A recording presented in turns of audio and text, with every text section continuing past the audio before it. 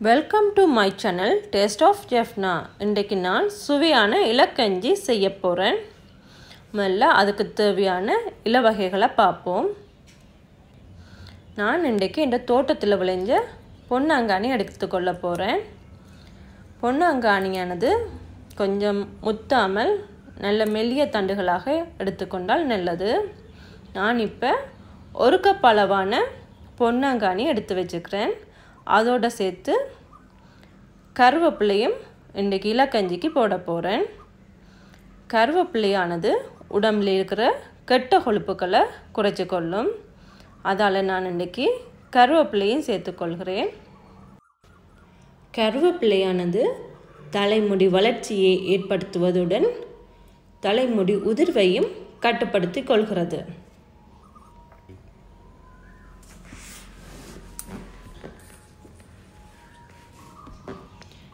இதற்கு நான் தீட்டு பச்சை அரிசி சிறியளவாக எடுத்துக்கொள்கிறேன்.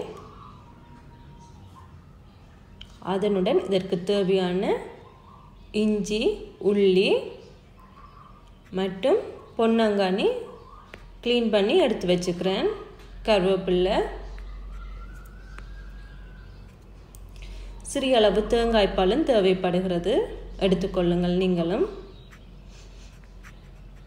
1 கப் அளவான பொன்னாங்கானி நான் எடுத்து வச்சுக்கிறேன். உப்புத்தூள் தேவை.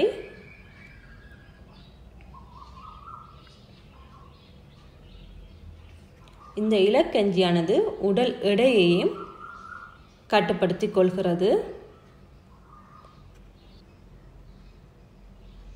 இலக்கஞ்சிக்கு உடைந்த அரிசி, அதாவது குறுநில அரிசி நெல்லம் என்கிட்ட முழு அரிசியாக தான் இருக்குது. இப்பொழுது அரிசியை கழுவி நான் வேக வைத்துக் கொள்கிறேன்.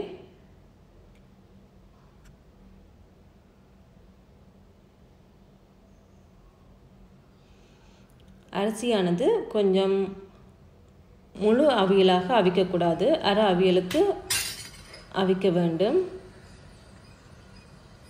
சிறியளவு உப்பையும் போட்டு அதோடு இஞ்சி பூண்டு போட்டு சேர்த்து அவித்துக்கொள்கிறேன். இப்பொழுது பொன்னாங்கானி, வெள்ளரை, கருவேப்பிலை மூண்டையும் கழுவி எடுத்தாச்சு. அதுக்கடையில் அரிசி அரைவாசி வேகிட்டு நான் போட்ட அரிசியில் முக்கால்வாசி அரிசியை எடுத்து வச்சுக்கிறேன். இதை அரைக்க வேண்டும், அறுவல் நொறுவலாக அரைக்க வேண்டும். அரிசி ஆற விட்டுருக்கு. இப்பொழுது அதற்கிடையில் நாங்கள் கழுவி வச்ச பொன்னாங்கானியை நல்லா பட்டாக அரைத்து சாறு எடுக்க வேண்டும். மூண்டையும் ஒரே கப்லேயும் போட்டு ஒன்றாக அரைத்து கொள்ளலாம். இதுக்கு நிறைய தண்ணி விடக்கூடாது, குறைந்த அளவான தண்ணியே எடுக்கணும். நல்ல சாறு, திக்கான சாறாக இருந்தால் நல்லா.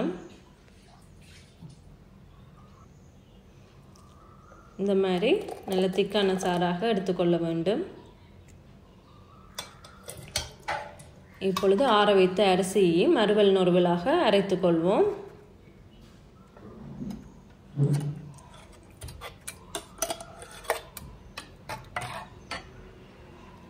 இந்த அரிசியோட சேர்த்து நாங்கள் பாலைத்தான் முதல்ல விடணும். பால் கொதிக்க விடணும் அரிசியோட சேர்த்து.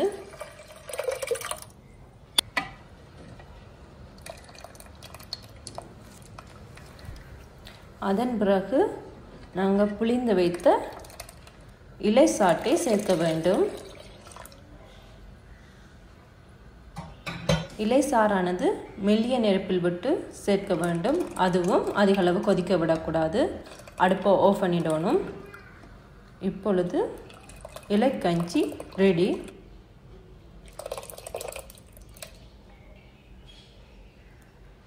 வாங்க சுவையான இலைக்கஞ்சி பருகலாம்.